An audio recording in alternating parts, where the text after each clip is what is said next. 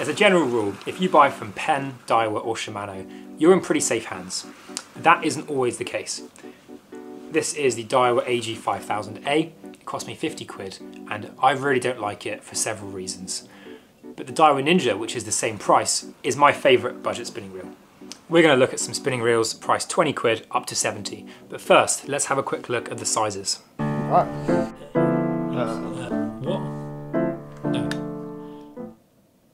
A rod. No. Oh, okay. All right. What do you mean, what would I put it on? Well, you can't start a sentence with a rod. A rod that's 3... Hi, I'm Will from FishMag, and I've been taking people guiding the whole of the summer.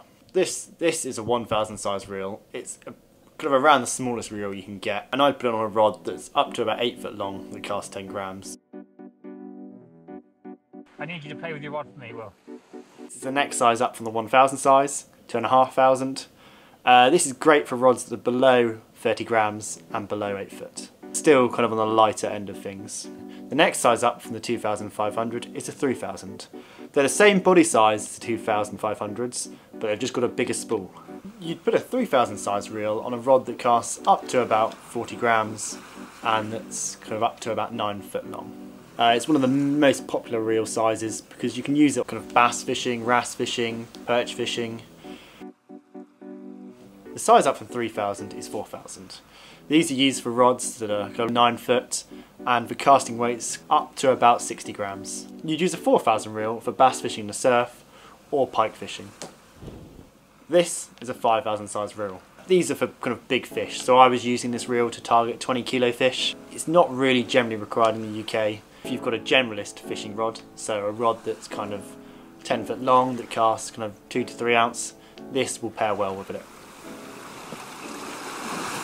That was a useful guide, but as Will knows, unfortunately, it's not entirely accurate. And the reason for that is that reel size varies both by manufacturer and by the specific product line. We're trying to experiment with as many reels on as many rods as we can. Our most up-to-date guide is available below.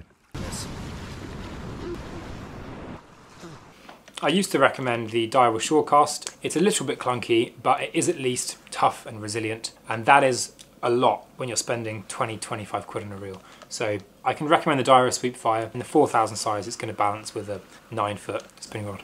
However, once I'd used the Shimano FX, I stopped recommending that one. This reel is basic, smooth, and will do everything you need. But if you spend a little bit more, you could get something like the Shimano Katana. The thing you get with the Katana is much better line lay. That means when you're fishing with braid, you're much less likely to get entangles, and the overall build quality is higher. We fished extensively with it, and it didn't pack in. Now Savage Gear, they're new to the reels game, owned by Pure Fishing, same company as Penn, and they've released this very sleek, very well designed reel that's incredibly smooth.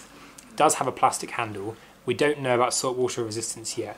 Will had a few bass on this off the kayak and really enjoyed playing fish with it. The drag was fine, and I definitely recommend it for perch fishing. Sea fishing, we're not sure yet, it's too early days. A reel to avoid is the Abu Garcia Cardinal. The reel feels loose and it has an overall plasticky feel. Similarly priced to the Katana is the Daiwa Crossfire. I bought this for my brother for squid fishing from our local estuary because it's compact, it has a lot of metal components, so it has a more premium feel. It's also got a really nice drag and great line lay. How are you now finding going back to a kind of beginner's generalist sea fishing setup, Matt? It feels unbelievably clunky. My personal favourite for under 70 quid is the Daiwa Ninja. The line lay was great, the overall build quality is amazing, came with a spare spool when I ordered it, and it was just all round fantastic. Now I'm going to show you a reel that's a bit different from all the ones we've just looked at. Penn Pursuit is more rugged, it's tougher, and I think it's better adapted to a saltwater environment than similarly priced reels from Shimano and Daiwa. These reels are tougher, even though maybe they're not what they used to be back in the day. We've looked at reels up to about 40 or 50 quid. What do you get if you reach up to 70? If you're looking to upgrade on the Penn Pursuit, it's worth checking out the Penn Fierce, which is compact, sleeker, better at handling, light lines. And if you're looking for an upgrade on the Daiwa Ninja, that would be the Daiwa Legalis. Thank you very much for watching. I hope you find what you're looking for. And if you want more information, we have links below. Thanks for watching. Catch you later. There's going to be a lot of action. Look at these birds. The birds just keep on working back and forth along this cliff. Fish